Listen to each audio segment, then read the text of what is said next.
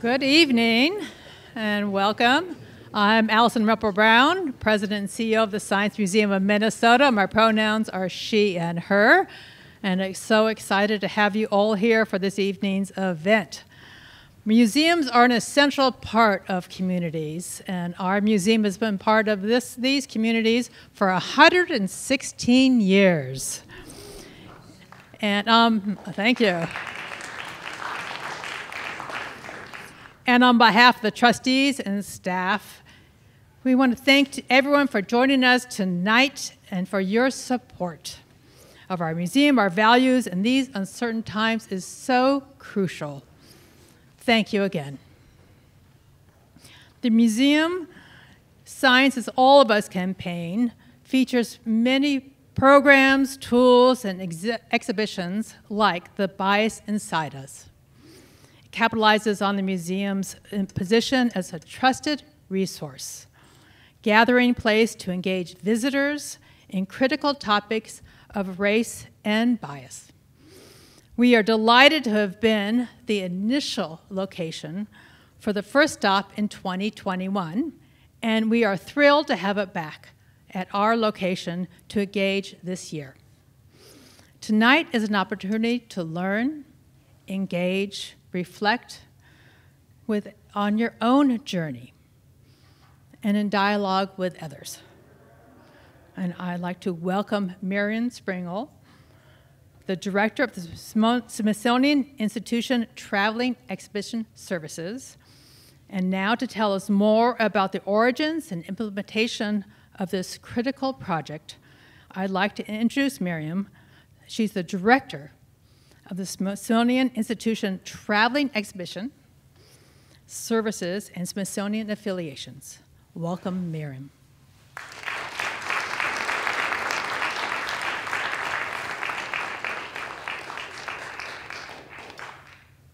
Thank you, Allison.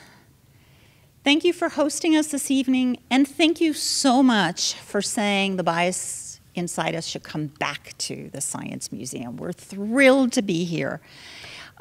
We began the national tour of this important project here at the height of the pandemic. And of course, with closures and limited hours and impact on public health, we're just delighted that you invited us to come back. We're thrilled to be here. This evening, I am particularly happy to be able to represent my Smithsonian colleagues who have worked on this project and to share with you a little bit of background on The Bias Inside Us. The project explores the social science and psychology of implicit bias and provides an opportunity to learn how bias impacts the world around us. The project gives us all time to pause and to consider our own biases, and helps us change our mindset and the way in which the biases influence us and impact our behaviors and worldview. It's an important project. The Smithsonian became involved in this project in 2015. However, by that time, it already had deep roots in the Twin City through the work supported by the Jewish Community Relations Council of Minnesota and the Dakotas. They nurtured this project, they nurtured the idea, gathered local support, and brought it to the Smithsonian. We, in turn, received generous support from the Twin Cities to take this community engagement project to the nation. We're delighted for that. The Otto Bremer Trust joined us as the national sponsor, and I want to particularly thank them this evening. To date, The Bias Inside Us has visited 12 cities in the Midwest and the Southeast, and the feedback from the host communities has been everything we hoped for.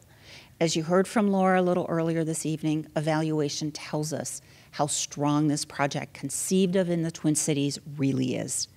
People who tour the exhibition and take part in the programming hosted by the local venues are coming away with a much better understanding of how the brain works, gaining insights into how bias begins, how it grows, and how we as individuals can check it, as we say in the exhibition.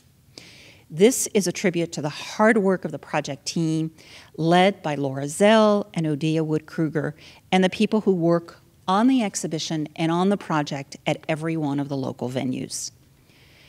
The content of The Bias Inside Us was developed in collaboration with a large group of advisors and experts in the field.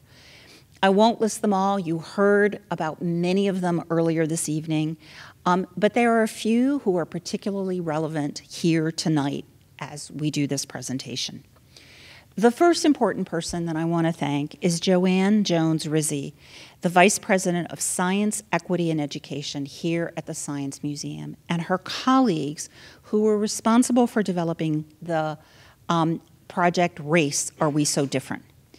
They were critical in sharing their experience in presenting the important but complicated stories that are told through this project.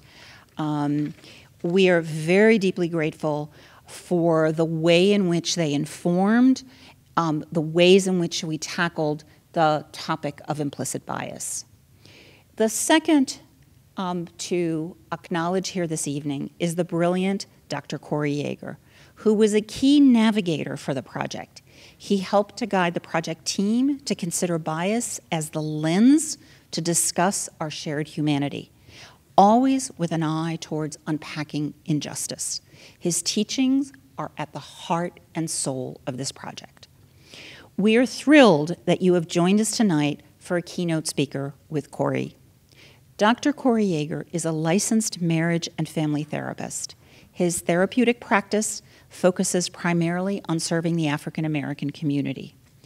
As a school-based mental health provider, he worked tirelessly as a therapist in the Hennepin County Juvenile Detention Center through the Minnesota Public Schools.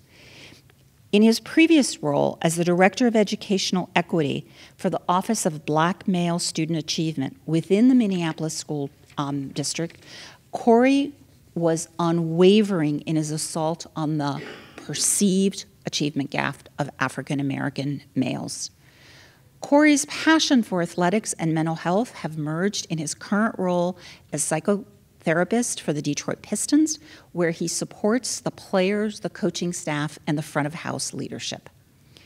Additionally, he works diligently to facilitate the advancement of meaningful dialogue surrounding the subject of race and racism.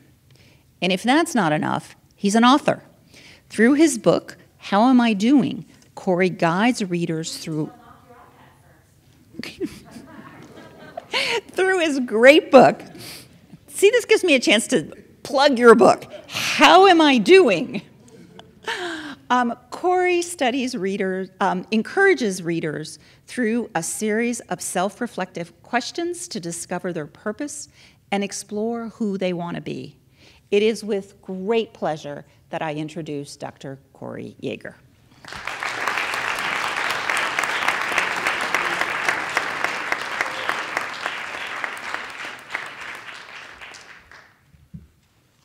Thank you, Miriam. I appreciate that. So as I start off today, I have to say, Miriam touched on the fact that I work with the Detroit Pistons in the NBA, and we had a game in Dallas just a few days ago, and we were supposed to be there for 24 hours. I ended up getting on a flight out of Dallas this morning at 11 o'clock to make it for today. So it's been a circuitous route and journey to get here just for this conversation tonight. But I'm deeply, deeply grateful for the opportunity to join you all today in discussing a topic that I think we all should be deeply engaged in, and that is implicit bias. So as I talk about bias tonight, you'll hear me use the terms interchangeably. Implicit and unconscious bias. I use them back and forth. So just want to frame that briefly. So let me just give you a bit about who I am. My mom, Bev, sits in the front seat here, so I know she's giggling and smiling to see her baby boy doing this, and I'm happy for that. So I grew up in a small rural farming community in Kansas, right on the border of Kansas and Oklahoma. My grandparents were part of the Great Migration from the South I don't really see that framed as a migration. I think that was more of a refugee movement. But they moved to Kansas, and literally 3 miles across the border from Oklahoma, settled in a little small community called Arkansas City, Kansas. I grew up there. My mom literally just moved up to Minnesota in the last few months and had been in that same home in Kansas that I grew up in. So thinking about bias, there are roots in my upbringing that have really played out across my lifespan. So it's an opportunity to talk about things that have deeply impacted me across my journey. So what is bias? What is implicit bias? And the best way I can describe it is something that's occurring at a level below consciousness. This conversation that we're having today is conscious. We're conscious of this convo. But the power of the subconscious is much deeper and more profound than I think that we really understand. And implicit bias finds its home in that subconscious level. It's about the assumptions and prejudgments that we have, especially about other groups other than the ones that we belong in or belong to. That's where implicit bias is. The types of bias occurring at that level below consciousness can be seen in gender issues, racial issues, sexual orientation. One thing that I talk about when I'm engaging with groups, especially in the educational realm, is that we must do a better job of being very clear about what type of bias that we're talking about.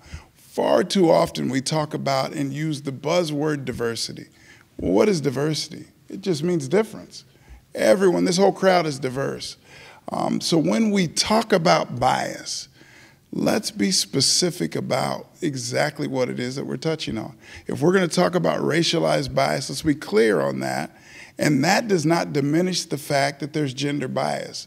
But for certain conversations, let's be clear about that. And I think that's something that we have to play with. Bias is a very tricky thing, right? If it's happening at a level below consciousness, you're not going to be aware of it. It's occurring. You're not going to really be able to see it or feel it or understand it as bias as it unfolds, but it is there. One of the things, Dr. Sharon Danis is in the crowd. I got a chance to see her. She was one of my professors at the University of Minnesota, and I got my PhD in family social science. Well, what we are finding over the last number of years is the convergence of social science and neuroscience. They're beginning to find a connection, and the research is showing that we can prove a number of things that we didn't previously understand. And implicit bias is one of those spaces. Oftentimes, bias can be conflated into seeing it as things like racism. So especially for my white peers, when they hear things like bias, they'll shy away from it. Because oftentimes the stance will be, I don't want to be seen as or being discussed as racist. So they'll lean away from it. So I hope that we can find the way, and I think that the Bias Inside Us is doing a great job of being very specific about understanding what it is that this bias is and not allowing it to be conflated into thinking that it's about racism. And I think that's a particularly important space to occupy. So we'll talk about that more as we go. But the bottom line is that we all suffer from implicit bias. Every individual, every human being suffers from implicit bias. For instance, worked in the Minneapolis public school system. Our offices are right off of Broadway in North Minneapolis. So as I would go to work every day, I would see kids that were part of that community in Minneapolis, North Minneapolis, predominantly African American. So one thing, I'm doing work, have a PhD, engaged in understanding race and racism at a deep level. But I know that if you take me to North Minneapolis at 2 in the morning and I see a group of black or brown boys walking down the street. They could easily be my nephews, but there would be something in my mind that said, all right, what are they up to? I have to watch that. But those could be my nephews. So this is implicit bias working all the time at a level that we're not necessarily clear on or understand. So I think when we talk about the bias inside us, I have to go back. So where's Laura? Laura's in here somewhere. There she is. So we're here because of Laura Zell. This is the reason that we're here. So a number of years ago, as I was trying to survive what I would call as a rite of passage, a PhD at the University of Minnesota, Laura called me. And I am in the throes of the PhD, and it is zapping every ounce of my spirit. And Laura calls and says, I need to talk to you. Right? So Laura, her husband is cousins with my wife. So it's been a family connection across all these years. So she calls, said, I want to talk to you about something that I'm interested in pursuing. So we found some time. She came by the house. And the idea was already formulating. So we were in discussion. She's taking notes. Because I'm playing into this space of socialization for African-American males. I was diving into the research, and this concept of implicit bias kept showing up in the research. So Laura and I began to talk at my house. So that first meeting was, I'm sure, 3 hours. And I think Laura said 30 minutes of my time. 4 hours later, 4 hours and 5 years later, here we stand. But one of the things that Laura touched on early in that conversation was this idea of tolerance, and trying to figure out where she was going to go with it. And one thing that I talked to Laura about that I thought was really important, we have to be clear that tolerance is the lowest level of acceptance that we can have. I can literally hate you and tolerate you. So even the language that we choose becomes critically important. So implicit bias kind of formulated itself in those conversations. I will not own anything other than the support of what Laura was up to, because her mind was moving in a beautiful way. And I just happened to be diving into research that was connected to the work that she was endeavoring upon. So it's been a beautiful opportunity to be of support over this journey. And I want to connect a dot or two. We're going to spend some time here and do a little different thing. Don Shelby, who we all know and love and miss every day seeing him on the evening news. Don and I are going to spend some time in conversation in the best way I can describe it, in a fishbowl idea, that we're going to sit here and have some conversations and thoughts, and hopefully we'll engage and interact with you all. But before I get there, the last thing I want to touch on is a study. Well, I'm a research nerd, if you couldn't tell. I'm a research nerd. Sharon Dane has had a hell of a lot to do with that. So one of the studies that I found and started to play with was a Harvard study in the last few years.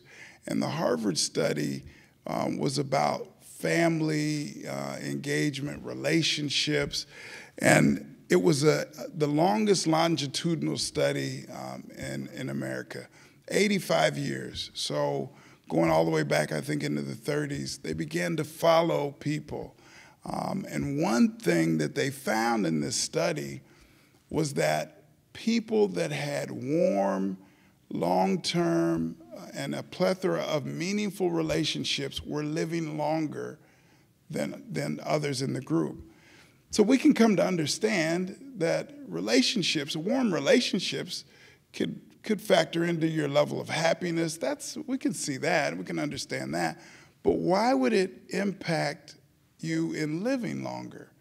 Well, what the research began to tell them is that the people with these long-term warm relationships were avoidant of stress in a different way.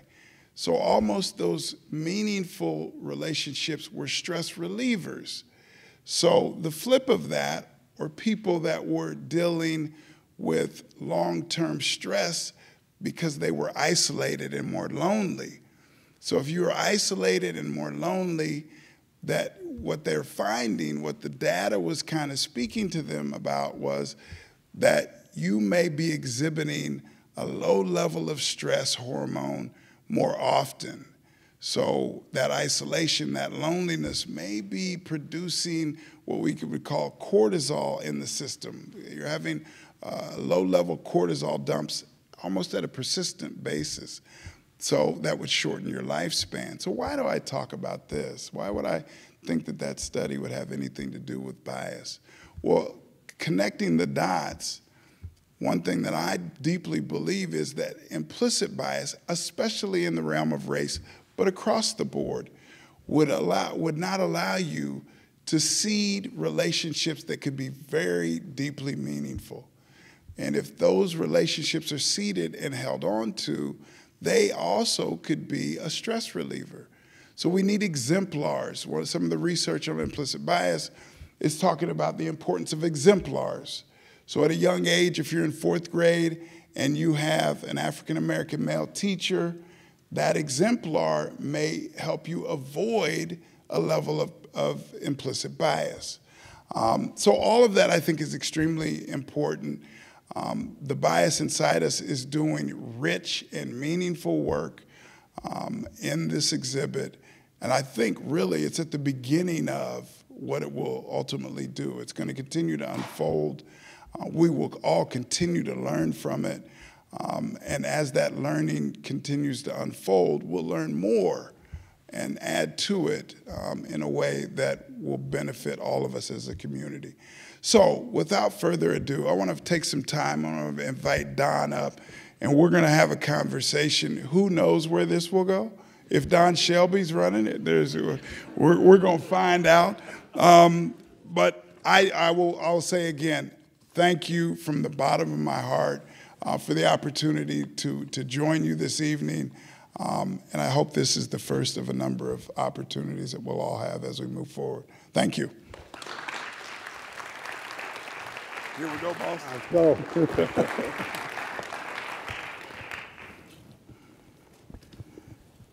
Thank you very much for that introduction. And let's start, Dr. Yeager, with the something you touched on about the brain research currently being done as it has to do with implicit bias.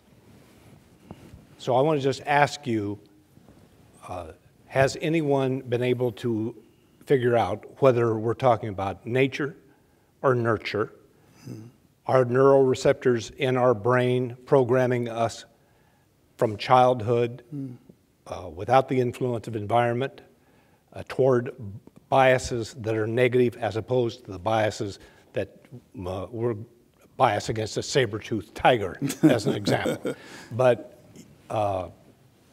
the implicit negative bias as it relates to, let's say, racism. Nature or nurture? Yeah, I think you asked a philosophical question that is at the cornerstone of every question that any existentialist would ever be asking. And I don't know that there's necessarily a specific answer because you could argue both sides.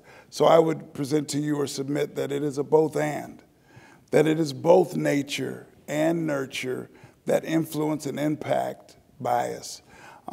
The society in which we live, that we're brought up in, tells us a number of stories implicitly about who we are, who we should be, and what those other groups represent. And oftentimes those assumptions are not necessarily rooted in truth or fact, but we hand that off in society all day, every day. So I think, to your point, Don, I think it's both. I think that what we have to focus on deeply in our own specific social networks is the understanding of nurturing young people. How are we nurturing young people? What messages are we sending? What messages are they receiving around things like race? Oftentimes we won't discuss things that are tough, that we'll begin to be avoidant of those tougher conversations. But it begs for us to have those discussions in our homes, in our social networks, in a way that can benefit that next generation. You and I were talking earlier about each generation that looks at the generation behind them will oftentimes say that generation's a mess. But we won't take ownership as the elder generation on what it is and how they got to be. They didn't just out of nowhere become who they are as a generation. So we've got to take some ownership into that space and figure out ways in which we can maneuver that is beneficial holistically, collectivistically. Realizing, Don, in this society, we are rooted in individualism, right? It's part of the fabric of our society. And when things like a pandemic occur, that individualistic nature doesn't benefit us, that we need each other in a way that survival will move us forward. And I don't think we do a great job of discussing that, understanding that, and I think the bias inside us is playing in that space. I have a tough question for you now. Oh, boy. If a person is identified, if they take an IDI or they some other kind of test, Yeah. racial healing, whatever cognitive work they're doing, and they realize they themselves have an implicit bias, a negative implicit bias. If it is someone else's fault that they are that way, whether it's their brain, that's somebody else, and if it's their parents, that's somebody else's fault. They can avoid responsibility by saying it's not my fault. Yeah. And do you see that? I see it happening all the time where they, let me just use kind of common language. I'm not responsible for slavery. I didn't invent slavery. Yeah. So why should I? Why should I? Yeah. White person. Yeah, I think I think the age-old idea of the buck stops somewhere, and that we all have to take some level of ownership. That even though your parents didn't own slaves, you benefited, your parents benefited, and their parents benefited by that process. So that doesn't mean you own slaves or you were responsible for it in any way, but there is a benefit process that would unfold. So owning that fact is critically important. Don, one of the things I think that we struggle with in this country, especially around the idea of race, is we have yet to have in this country a conversation that is rooted in truth and reconciliation. We haven't done it. We have swept it under the rug. We've tried to avoid it. It won't go away. That before I can move to reconcile anything, there must be truth told. So for instance, if there's a couple, I'm a marriage and family therapist, or I'm working with a couple, and there's infidelity. The partner that cheated is very quick to move towards reconciliation. Let's reconcile this. We're good, right? Let's go. But the partner that was cheated on will say, I need truth to be told. So that time that you told me you were going on that business trip, were you doing something that you weren't supposed to? Right? And you can see how tough that would be. You don't want to have that. Who wants to have that conversation? I just want to reconcile and move on. It's akin to what you just asked. Right? So there must be responsibility, even though I might not have done this, that, or the other. The buck must stop somewhere, and this must be a collective approach. We must come together, and maybe I use the term must loosely, because we don't have to, but we can kind of see where that will end up. But if we look at Nazi Germany, and if we look at South Africa and apartheid, you go to Germany, they're going to talk about the ills of the Holocaust. They're going to talk about it, right? And own the fact that it was a nasty space. If you go to South Africa, they're going to talk about the ills of apartheid. So they're going to tell that truth about a very tough conversation. And then they move to reconcile. We haven't done that. we're missing that boat. And there's work to be done, and we have to collectively endeavor upon that work. I don't know if I answered your question. You did. And so well that my next question was answered by you. So we're doing something right here, Don. Yeah, exactly right. So why the avoidance behavior? Why do we avoid this? Why do, and let me be clear, why do white people avoid this subject? Yeah. What is it that is it a fear of some loss of control? Is it shame? Is it guilt? Is it fragility? Yeah. I think it's all of the above. Let's be clear that the idea of guilt is fully self-imposed, right? So if we begin to have a discussion here about white guilt, I'll have to leave the stage and let y'all have it that look like you. That's not my space. That's not, I'm not gonna, I can't have that I won't have that conversation around white guilt or white fragility. That is left for you all. And I think it's an important conversation. But let's realize and recognize where that ownership lies. But to your question, who wants to admit to that, Don? That's a tough space. No one wants to really discuss or talk about that. It doesn't feel good. It feels negative. So if we can just avoid it, be passive aggressive about it, hopefully it'll just all go away.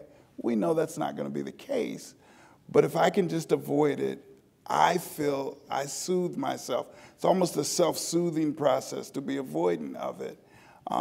And if I can donate a few $100 to a process that may be helping a group other than I'll feel better. I'll soothe myself. United Negro College. Yes, but how does that attack the issue? No. No, but it makes me it soothes me, right? So are we going to play into the space of really attacking, addressing, and engaging the struggle?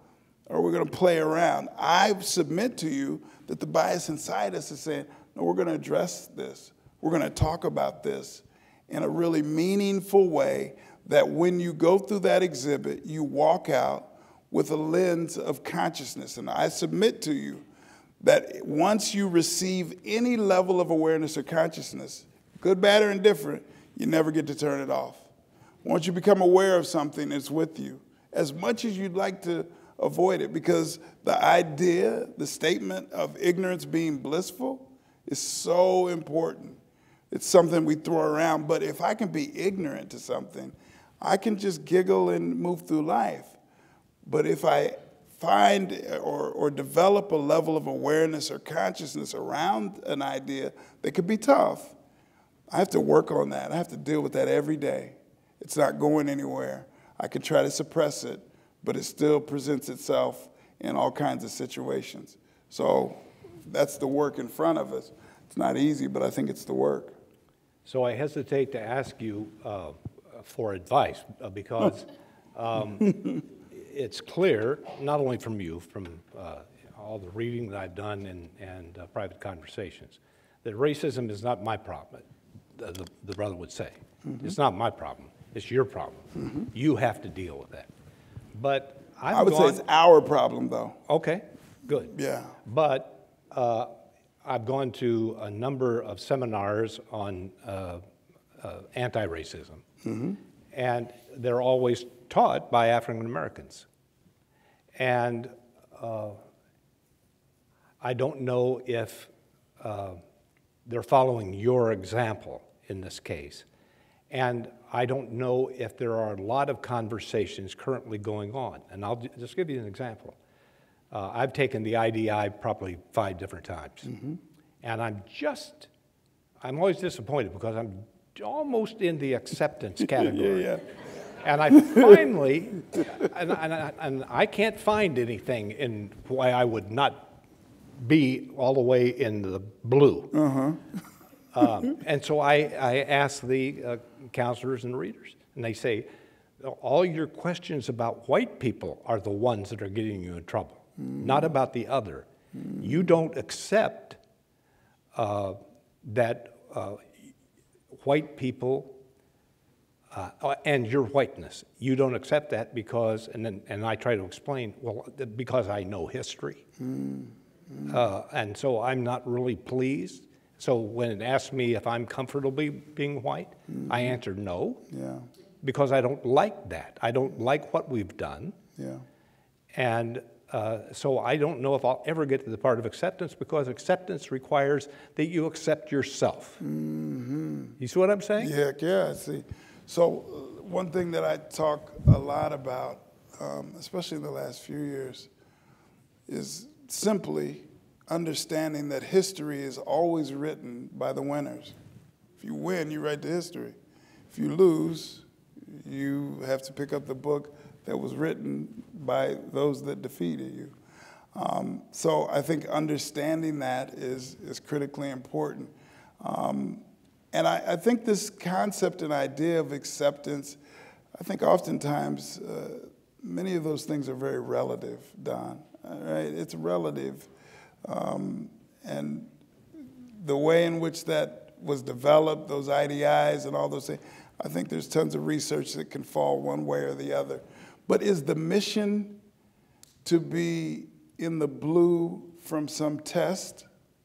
Or is the mission to go to work every day in my social network and impact it? Right? That's, in my mind, that's the true question. I don't give a crap what color the blue or what the acceptance is. What are you doing with your social network to engage and move the needle in a way that you can go to bed at night saying, I'm doing something to impact this?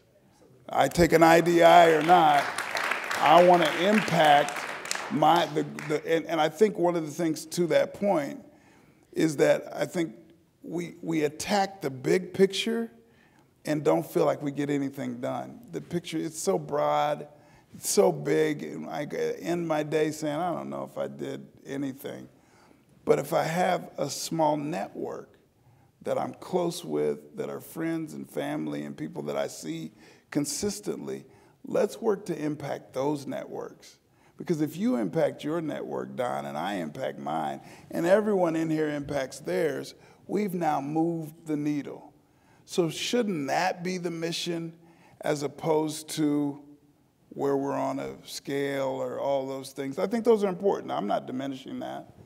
But I think more important is the work every single day with my network. And once again, ad nauseum, the work that the Bias Inside Us is doing is saying, I'm going to move into this community and let's impact this community for this period of time.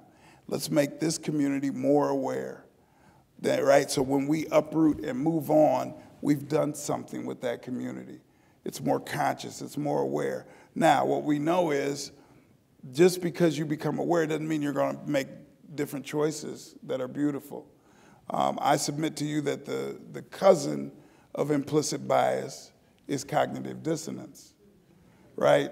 Because now cognitive dissonance means I'm conscious of something and I'm now battling with myself. I'm battling every day. Now I'm conscious of it. It's no longer implicit. I'm conscious of it. I'm fighting with myself about this issue. New information has now been presented to me.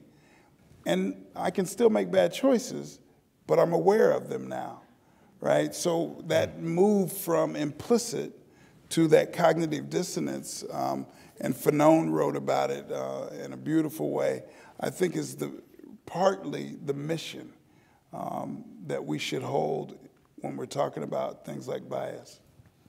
Is there a problem that may arise when a person becomes fully aware, a white person becomes fully aware of their biases and does the work that you're suggesting, that they might let themselves off the hook by appearing to be anti-racist, and maybe they're holding on to an element of the individual personal system, as well as the systems we see all around us, which were constructed by white people for white people, which dynamically was designed to hold the other down and keep their superiority. Is there a problem in actually achieving what bias inside us is trying to get to? That is a reckoning. So using your example of the truth and reconciliation, before reconciliation, as you pointed out in your analogy, the truth has to come first. You have to tell the truth. Yes. To yourself and to others. Yes. And that's why I bring up the historical references. And once you know the truth, that you have been supporting these systems that discriminate and harm and keep down, that truth can be so painful as to stick in your throat and you can't utter it. Let's say something about pain, because I think you're right. But let us reframe pain, not for only the sake of pain, but let's reframe pain as an indicator of growth. Yeah, so pain is not, if it's just for the sake of pain, I'm going to lean away from it. I don't want that. But if I feel pain, discomfort, and have reframed that as an indicator that I'm growing, I'll stick with it. Or my propensity, I'm more prone to stick with that. So engaging with this discomfort in a way that in an iterative process will help me move through something that doesn't feel good, but on the other side is something that I know I need. I'm more prone to stick with that. And I think all too often people don't see it that way. And when they feel this discomfort, they want to quickly avoid it, get away, move away, shift it. So if we're talking about race, what I've found, especially with my white peers, when we talk about race, if you talk long enough, all of a sudden we're talking about socioeconomic status, and we're talking about gender. And now we've shifted into why? Because it was uncomfortable. And I don't want to be uncomfortable, so we'll shift.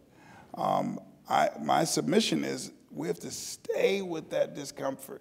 Because let's be clear, Don, at 6'3", 310, and if I have a good meal, it's 315, I'm not comfortable every day as I walk through this world.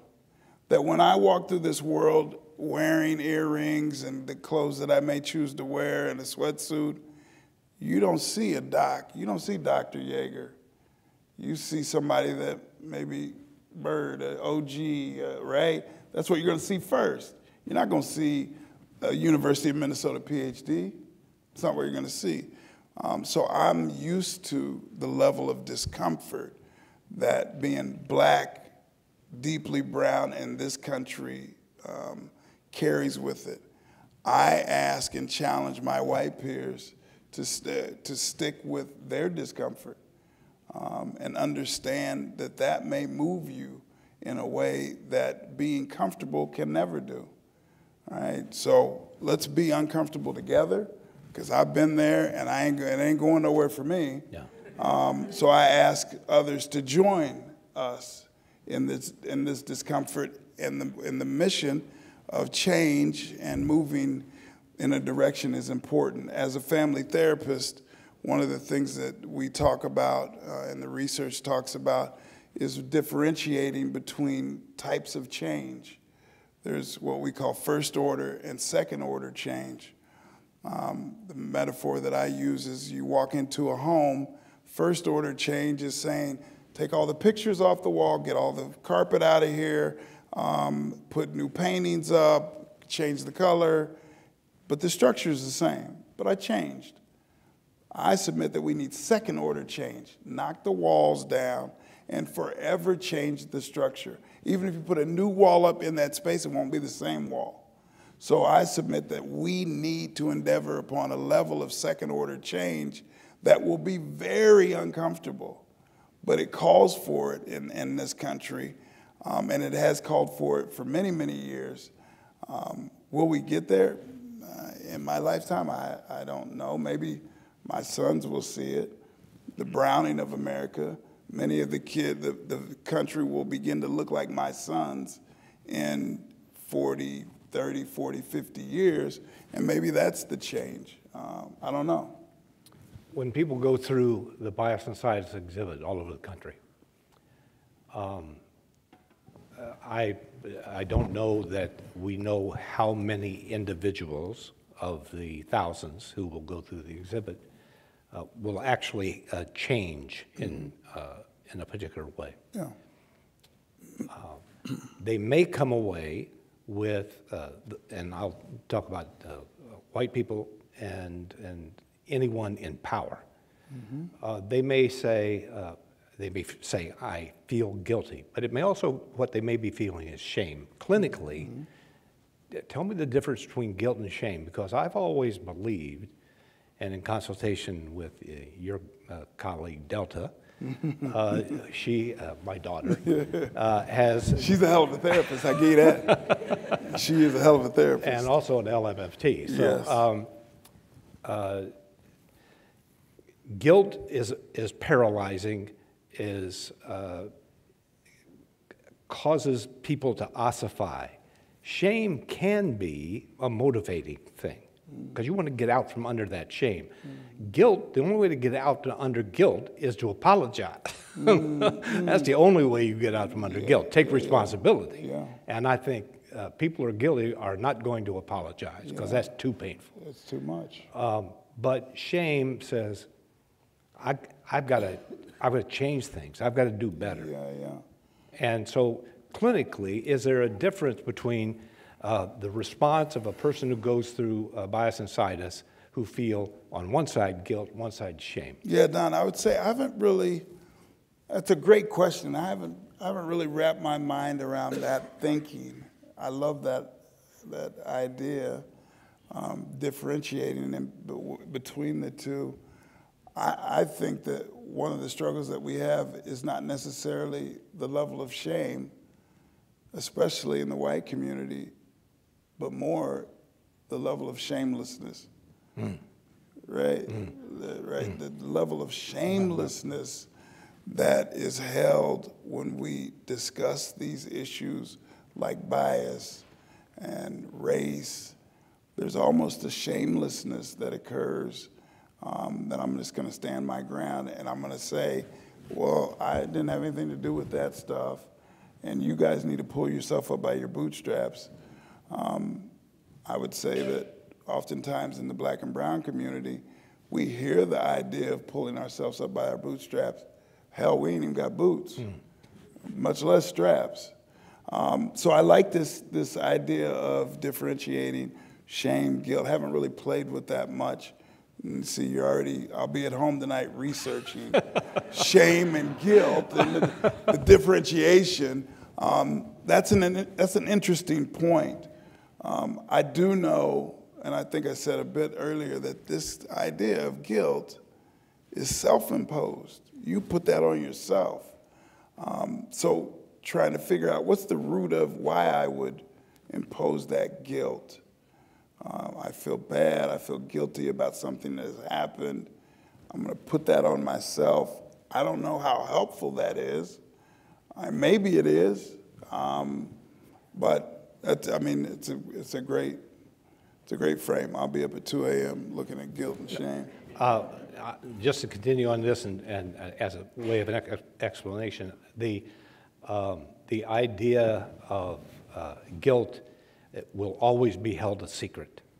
Mm-hmm. You will never admit. That's right. In a court of law, you will never admit. Yep. You'll protect that, and that's why once you're guilty of something, it's going to be really difficult hard to come out of, no matter what color you are. Yeah. And shame is that you failed yourself. You're shameful because you have a high standard you set, and you failed that.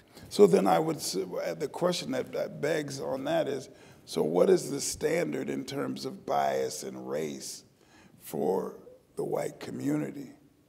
I don't know what that is. What is the standard? That's a scary thing to really even consider, because the standard is pretty damn low, probably. I'm just guessing. So how do we play with that standard?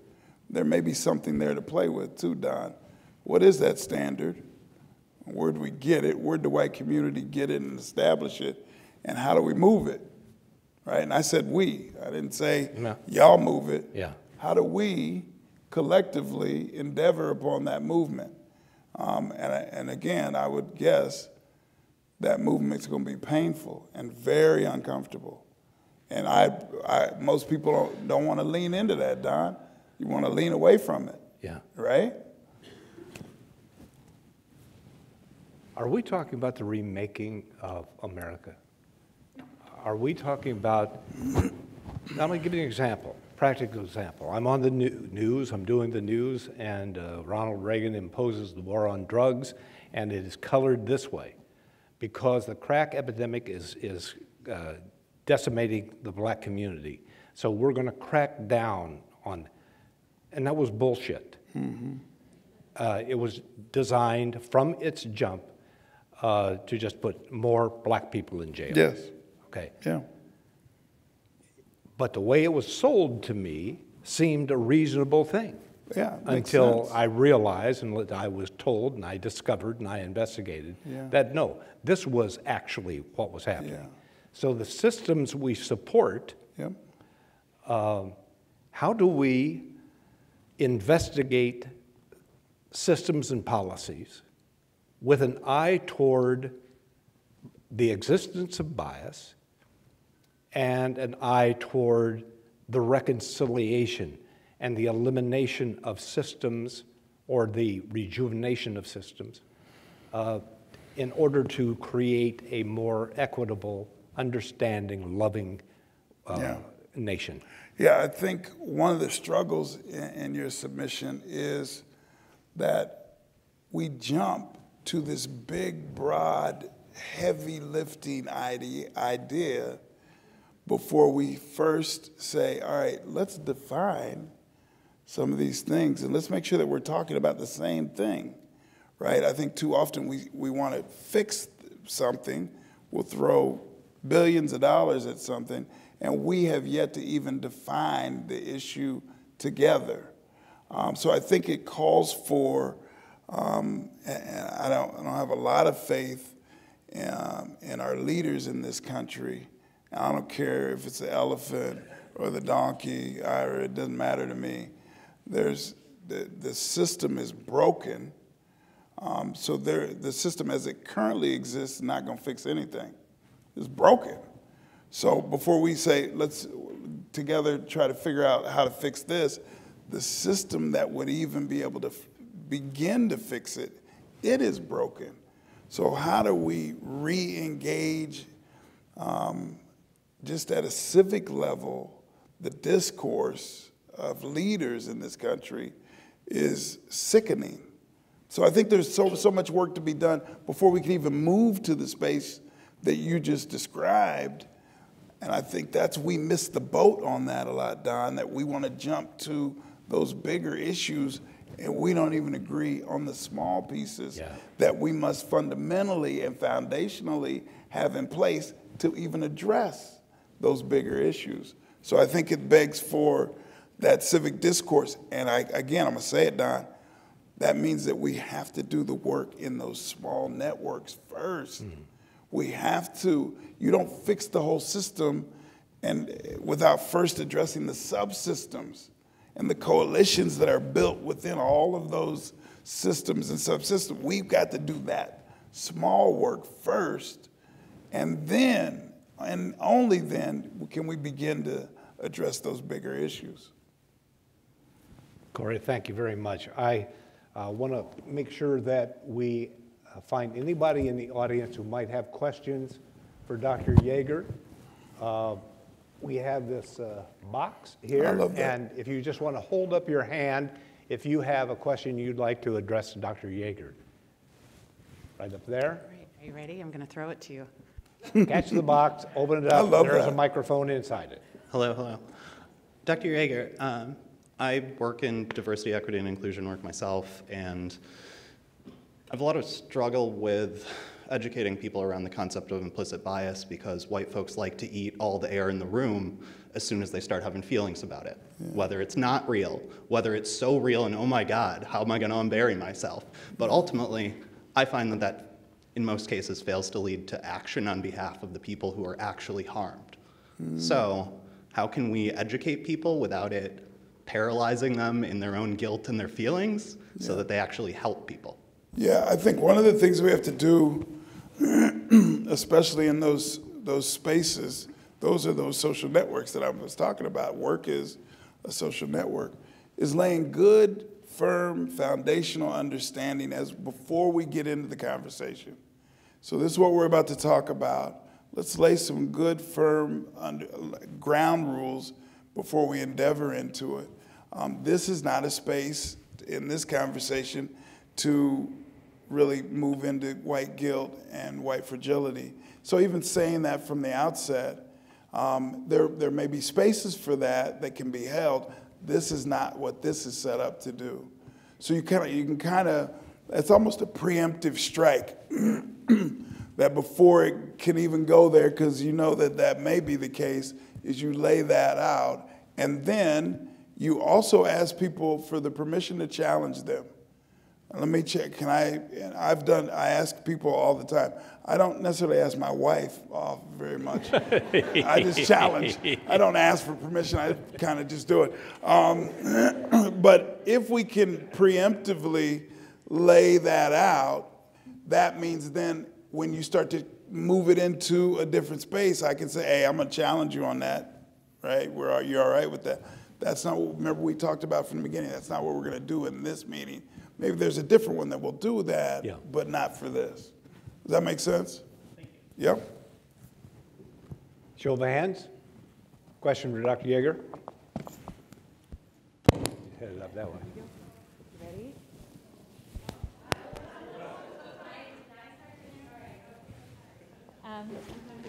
Yeah, I know. That was not my skill set.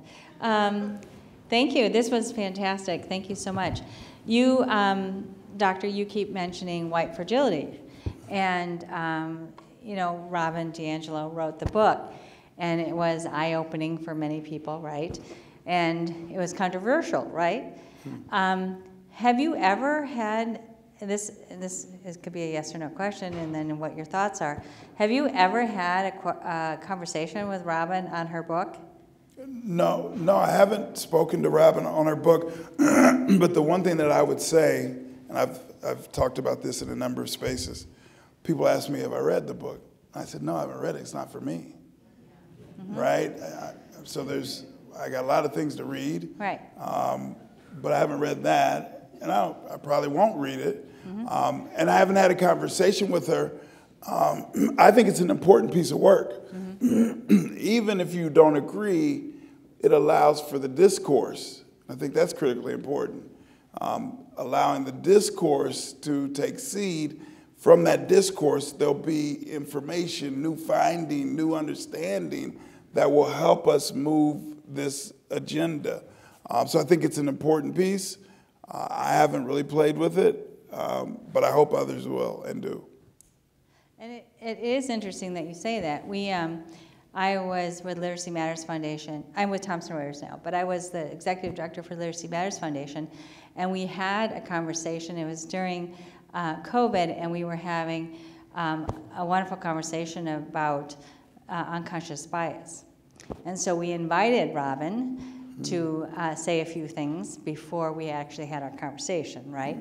And it was quite interesting what she had to say about it, because she has the book, but to hear what she says about it as well, and the comments. So I just thought it was really interesting to hear from her viewpoint. She wrote this book, and then the kind of comments that she was receiving from it, negative and positive, right? But that's where growth happens, right? Exactly. I love that, because you get to grow in that space, agree or not. And I think that's one thing that I would say as well. I think too often that we seek agreement, but what we miss is the step of first seeking understanding. I don't have to agree with you, but I need to be able to understand why you see the world the way you do, right? And I can totally disagree with you, but at least I can say, I understand how you got to that. Right. I don't agree with it, but I understand. I think we miss that space. We seek agreement. I want you to agree with me. I want to argue. Right. No, you can agree or disagree. It doesn't really matter. To me, I want you to understand my position, and then you do with it what you may. And you have the discussion. Yes. I love that. That's the important part. I love that. Yeah. Thank you so much. This is wonderful. Thank you. Thank you. Steve Lear has a question down there. Aaliyah, And you can catch it better. another one? Okay. Thank you for coming here. I've really enjoyed the conversation. One of the questions I have for you is, have you thought about differentiating between personal bias and group bias? It's very easy for me to forgive or even accept guilt at an individual level. I can look at a person of color, I'm one, and say, I'm sorry if I've ever mistreated you. At the group level, it's a whole different thing. So when you think of what must we do as a country, that is completely different than, or it feels to me very different, than what we must do as individuals. Yeah. Because as individuals, we can take ownership. As a country, now we're talking about institutionalizing policies and ideas and rules and so on and so forth that I don't think we'll ever agree on. So I'd like to hear what you have to say about that. Yeah, I do believe that individualistic space, and it's what my book focused on. I wrote a book, and the name of the book is How Am I Doing? And it's really about re-engaging with self to better understand why you see the world in the way in which you do. Because if you really think about it, at the age 10, 12, 13, you've been handed a set of values from your family. And now you go out into the world with this value system that you didn't create but was given to you. And then you look around and you're 53 and you're still moving with that same value system, but you've never taken the time to really check back in to say, so does this fit for me? And where did I get it from? And how did I develop it? And where am I headed? So I think that this individualistic space, looking in the mirror of your life to better understand why you see it that way, how you see it that way, can trickle into a broader group dynamic. But I think you're right. And it's kind of what I was saying earlier. You open it to such a broad scope, it's hard to impact because you have so many individual views within that group dynamic. And it can be frustrating, and that's when I think people quit. They just stop because I can't impact this broad society or this big group, so I'm not going to do it. I think we've got to stick with it. It's not going to feel good, but we've got to stick with it individual level that hopefully will seed into something broader. Thank you both for everything that you've done for the bias inside us. So the question, there's so much intellectual capacity up on this stage that I'd like to ask both of you. Talking about him then. Oh. I'd like to ask both of you this question. We're 10 years in the future. What's an optimistic vision and what's a pessimistic vision that the two of you have related to this bias inside us? I'm going to be short with this and give it to Don. I wrote a piece 3 years ago. The name of the piece was A Cold Civil War. I think since then it's heated up. So I think that we're kind of, this country is fractured, and we're playing around with a version of a civil war right now. Pessimistically, 10 years from now, that fracture broadens itself. We endeavor upon a second civil war, pessimistically. Optimistically, we get back to things that, especially in terms of leadership in this country, we can get back to the way in which we engaged civically 20, 30, 40 years ago, that I didn't have to hate you to disagree. We could talk about things that we both represent our constituents, and we can move an agenda And I don't have to hate you because you don't agree with me. So I think optimistically is getting back to those days so we can move forward. So that would be my optimistic, pessimistic stance. For me, I'm always, in my mind, MLK's words about the idea that gradualism will not work. And it feels like there is movement. There is movement toward a kind of reconciliation, but it's just snail slow. And it's not organized in the sense that white supremacy abounds. It just abounds. And how you wrestle down the idea of white supremacy, one of the ways it can be done is by this self-recognition that the bias inside us exhibit provides, where people walk in and go, oh, I'm confronted with this truth about me. That's right. Because I'm failing all these tests. And with the advent of these tests like IDEIs and things like that, people are coming to the conclusion that there is something wrong. And when you're confronted with the idea that there is something wrong, there are enough good people in the world who say, well, if there's something wrong, we've got to fix that. So it's like a car. We will fix that. That's right. So the positive part is I think that there is a slow, too slow for me, but positive movement toward something that has never been tackled before. We have not changed our systems before, but there are now bills in legislatures all over the place. There are companies rewriting complete policies. There are universities changing the testing requirements. Schools at the high school and the grade school level. There is really positive movement, not like the movement of the 60s, where there was a understanding being developed and an awareness being developed, but actual changes being developed. And there were three that stick out: the '54 Board of Education Brown, and the Civil Rights Act and Voting Rights Act. But that was so long ago. The fundamental systemic changes have not been tackled, but will be tackled. That's my positive view. I think we are in the middle of something very, very profound. The other side is that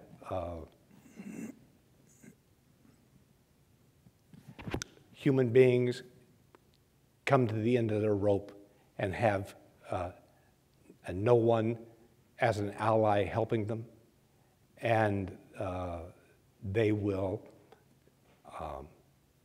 find a way to depart the society. And I will not live under this regime any longer. And then you have complete racial separation. That's the worst.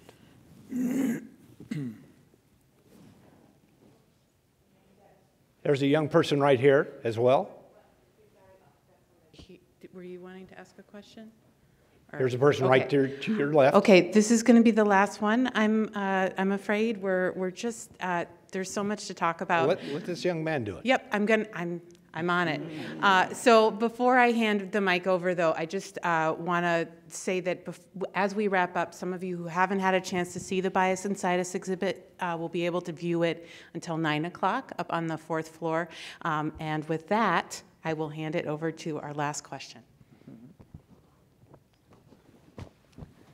I go to school with a lot of white kids who have very negative biases on race. And me as a kid wanting to change that, I would try to have some advice on that.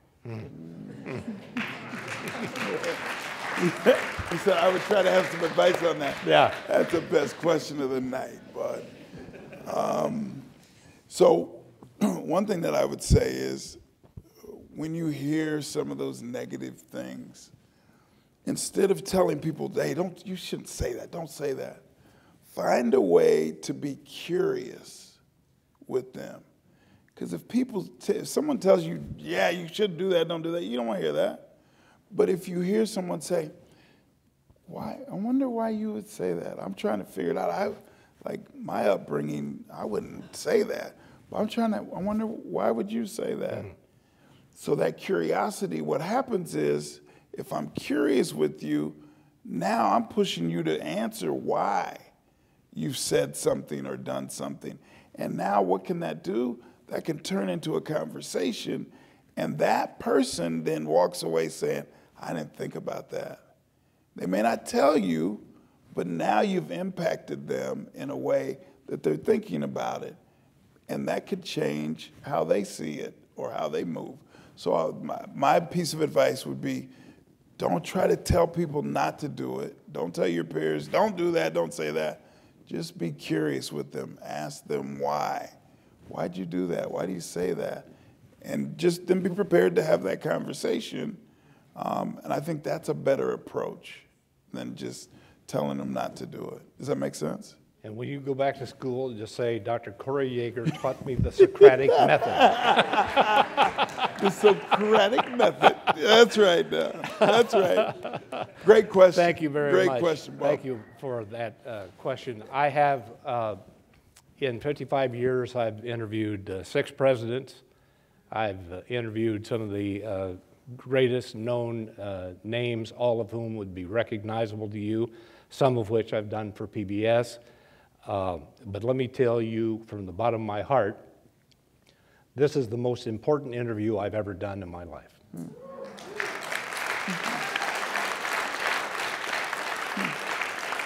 Ladies and gentlemen, Dr. Corey Yeager.